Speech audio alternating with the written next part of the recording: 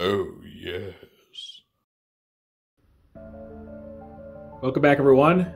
Today I'm excited to bring you a review for the new Marvel Legends Bonebreaker Build-A-Figure wave, Siryn. Siryn is the first figure that I've obtained out of this new wave because, oddly enough, they seem to be showing up piecemeal, where a lot of stores are getting solid cases of individual characters. I've seen a lot of Siryn cases, a lot of Vulcan, I've seen a lot of Wolverine cases. I don't know why they're doing that, but a lot of stores are doing that. Like Targets are doing it, GameStops are doing it. So, yeah, I've seen Sabretooth cases too. I don't know what's going on with that. It's really weird because when you have, a build-a-figure wave, you want all the different parts of that figure to be pretty evenly available. So, again, not really sure what's going on with that. And it does mean that, unlike most of the waves that I've picked up, I'm not going to be picking this wave up all in one go, which means the reviews probably won't be in, the numerical order listed on the box. That all being said, if you've seen my reviews before, you know how this goes. We're going to take a look at Siryn's packaging, then we'll open it up, we'll get a quick look at the Build-A-Figure piece, and then we'll see Siryn herself, we'll check out her posability, her accessories. As usual, I'll be doing some group shots and comparisons today, and then at the end of the video, I'll give my final thoughts. So Siryn comes in your standard Marvel Legends packaging. You get your Bonebreaker callout up here. You get the standard X-Men logo with her name, and they call her Marvel Siryn because I guess it's too generic of a name to, leave without the prefix. Inside the window, you can see a big piece of tread work, which makes up part of Bonebreaker's lower body. Then we see Siryn herself. She's got a soft goods little cape area. I'm not really sure what you call it. Just the cloth that drapes around her arms. And she does come with two alternate open hands. On the side, you get this really nice artwork of the character doing her, signature scream. And then here we get what appears to be the same artwork, just reversed. And you can see much more of the character. Now, one thing I keep hearing about this toy, one criticism, and I think it's a valid one, is that she doesn't come with any head that's actually screaming. And when her whole thing is a sonic scream, why would you not have at least one head that does it? And if having a separate head was too much over budget, then make it the default one, because that's her whole thing. It'd be like releasing a Wolverine without his claws. It's an odd choice, and I don't know why they did that. Right over here on the right, we can see Siryn's name along with her flavor text, and that says, inheriting her mutant sonic scream from her father Banshee and raised by her criminal uncle Black Tom Cassidy, Teresa Cassidy forges her own heroic path with X-Factor as Siryn. Now, it's pretty interesting and fortuitous, as I actually just picked up Black Tom the same day I picked her up, so I have something for a group shot. Look at that.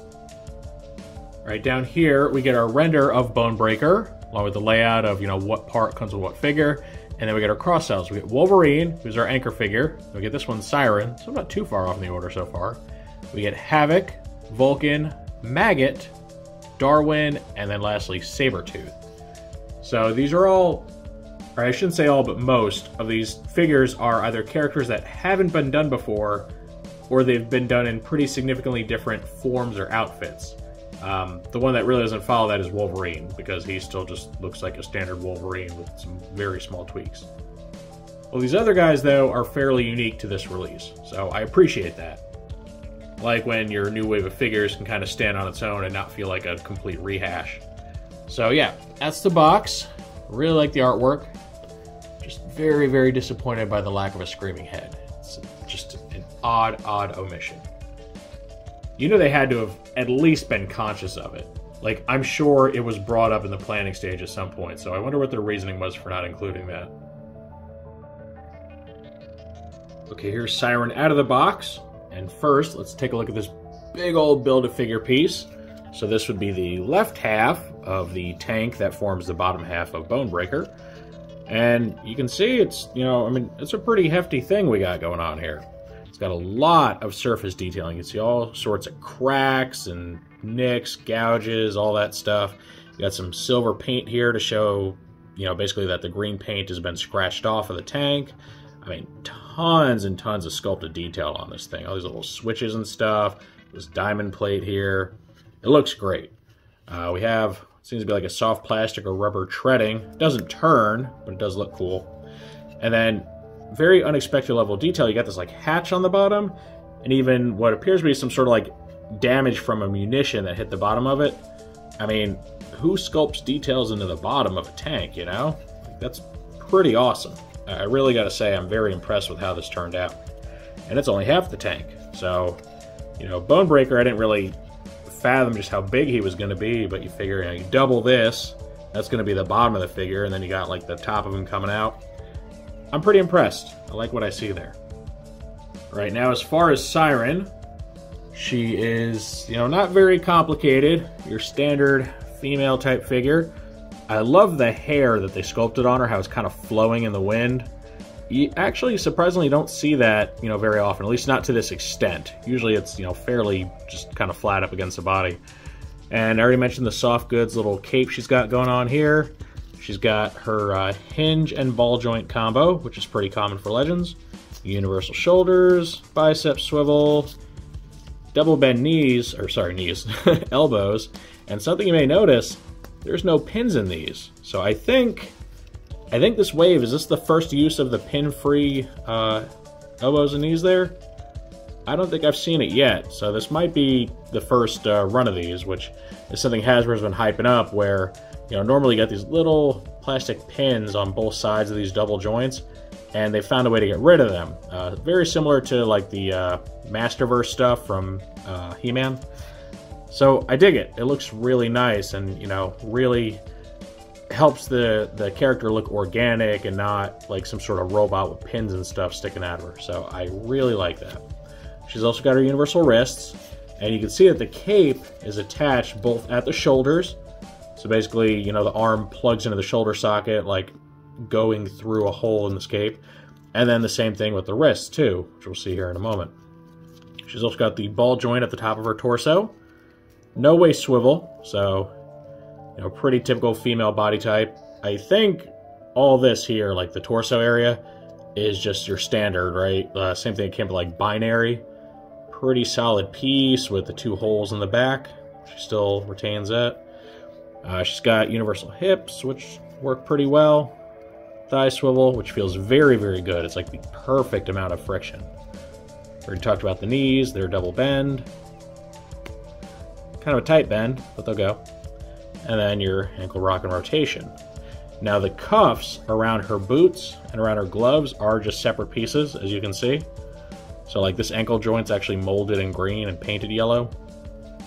So, you know, it's good for customization purposes, not having that be just molded onto the arms.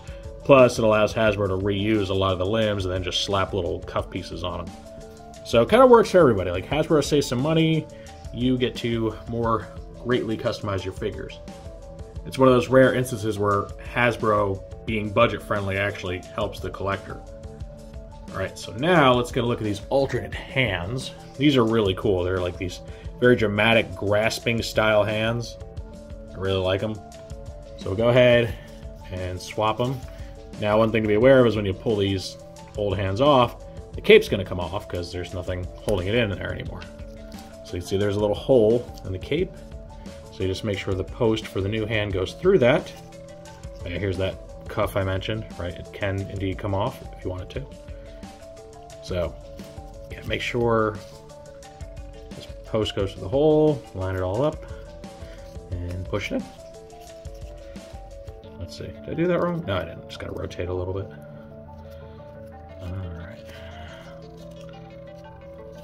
That's one downside to the way this is connected is you get kind of bunched up in these joints, and it's very, very thin material.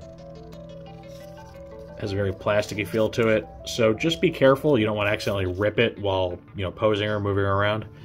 Alright, so that, I think, looks much cooler. Really dig the grasping hands. It looks like she's letting out a sonic scream, which is neat, except for the fact, as I've mentioned several times, she doesn't have a screaming face, so it's kind of wasted. I mean, the face sculpt is fine. It looks like her. It's good. You know, a nice smiling face. But it really fails to capture Siryn's abilities. Like, if you don't know who Siryn is, right? You have no idea who she is, especially if you don't know the name of this character. You just see this toy standing around. You're gonna have no idea what she's supposed to do. Like, you'll see the X and you'll be like, oh, she looks kind of like an X-Man. Kind of reminds me of Rogue. what's she do? Who knows? Maybe if she had a screaming face, or even better, like some screaming effects, right? Some kind of clear effect or something. Man, that would really work. But as she stands, there's not a lot to hint off what exactly her whole deal is. Okay, now here's a comparison shot with another figure I recently reviewed, and this is the Walgreens exclusive Binary.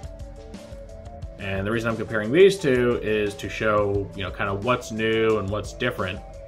So the biggest thing these two have in common is the torso. The upper and lower torso pieces are exactly the same. You can even see the holes in the back of Binary, just like Siryn here has. And then, as far as I can tell, the only other piece they share are the feet, like just the bottom piece right here, the foot piece. And then I think everything else is different. The arms and legs are obviously different pieces because our Siryn figure uses the new pin-free limbs, so that would necessitate they have to be different pieces. Plus, Binary uses the much simpler style of arms without the double elbow joints there, which is like a one solid upper arm piece and then the rotating elbow single piece. Pretty similar to a Motu Origins toy. So Siryn has much newer styling of, a bicep swivel, which means a separate shoulder piece, a bicep piece, and then a double elbow with a forearm. Now, the shoulder piece is probably not anything new. That probably is the same shoulder piece used for other female characters. But I'm sure the bicep and forearm pieces are new, just like these pieces here. The upper thigh is probably recycled from other generic female body types. And as far as, your inner workings of your knees and your elbows, those are possibly reused and just applied differently with the new style of, part that they have. I'm still not sure exactly how they work compared to the old pin style. I don't know what they do differently to achieve this, better look without the extra bits sticking out. But it does look good. I really got to give them props for stepping it up and making these Legends figures look a lot better. And here is Teresa's uncle, Black Tom Cassidy. Unfortunately, he is the only relative or loved one of Siryn that I own, so he's the one that's going to be here in the group shot. And you may notice I haven't reviewed this toy yet, so I specifically opened him just to be able to do this group shot. So I'm kind of filming these things overlapping each other a little bit. So there will be an eventual review of this guy. I'm not sure if it'll be soon because he's not exactly a high priority review for me, but the intro's at least filmed. So yeah, you can see, you got Teresa and Tom here. And the whole backstory is basically while Teresa's father, Banshee, was away on an Interpol mission, her mother died shortly after giving birth to Teresa, and her father had no idea she even existed. He had no idea his wife was pregnant. So Black Tom actually took her in and didn't tell his brother for years that she was actually his daughter. And, he took Teresa under his wing and introduced her to a life of crime. So she was basically a villainous character from the get-go. And it took her a little while, but she finally realized that, villainy really wasn't for her, and then became a more or less heroic character for the rest of her story arc. So these two do have a pretty interesting history together, and not always as enemies, because at one point she was on Tom's side. And this completes our look at the new Bonebreaker Wave Siryn. I do very much like this figure. I think she's doing some really interesting things. I think the hair sculpting is really, really awesome. Like, they really went out of their way to just kind of make that pop and stand out. I like the cape and, the ideas behind it. Could have been maybe a little better executed. I think the material could stand to be a bit more sturdy than it is, because it feels very papery, and I'm afraid it's going to rip, like especially at those connection points there. Everything else is great. She has some pretty heavy parts reusage when it comes to the main body, but that's to be expected. I do very, very much like the new pin-free limbs. This is my experience with them. This might be the first time they're used. I forget where exactly that was supposed to start. Could have been with this wave. But I really think it helps because, other toy companies have already moved beyond that whole, pin through the leg or through the arm design. I mean, Mattel's done it with their Masterverse line. So it really was just a matter of time before, Hasbro got caught up there. And it's very much to the toy's benefit. The limbs still feel great, like the joints feel awesome. They work about the same as they always have, which does basically mean that sometimes they're perfect and other times you're really going to exercise them out of the box because they're way too overly tight. But that's no worse than it's ever been, so, you know, all's good, I guess. So yeah, a really good looking figure.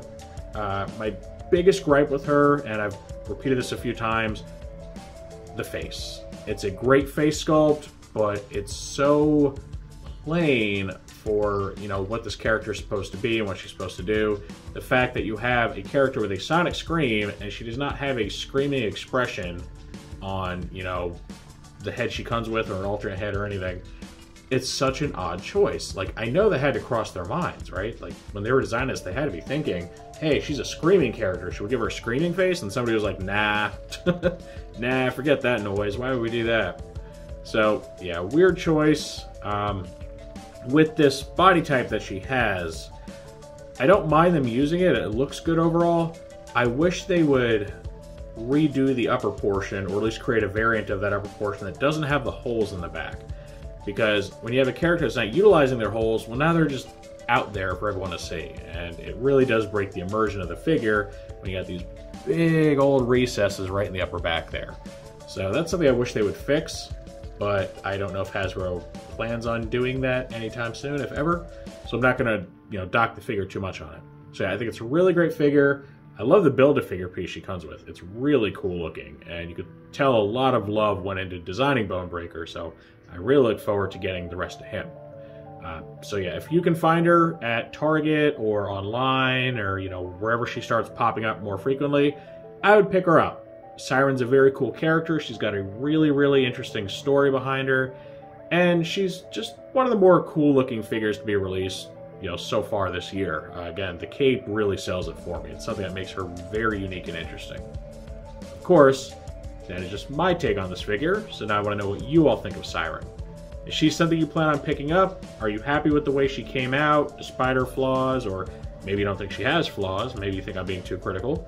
Or do you not like this for one reason or the other? Is it the lack of the screaming face? Because I know if there was anything that would, you know, really cancel the deal for me, it's probably that. Is there anything else? You're just not interested in the character? You don't like the way the sculpt came out? Any and all feedback is always welcome in the comments section. If you enjoyed this review, make sure to toss it a like. Let YouTube know you want to see more stuff like this. If you do want to see more like this, make sure to subscribe and hit that notification bell so you always get a heads up when I post something new. And thank you for joining me for this look at the brand new Marvel Legends Bonebreaker Build-A-Figure Wave, Siryn. With all that said, I will see you next time.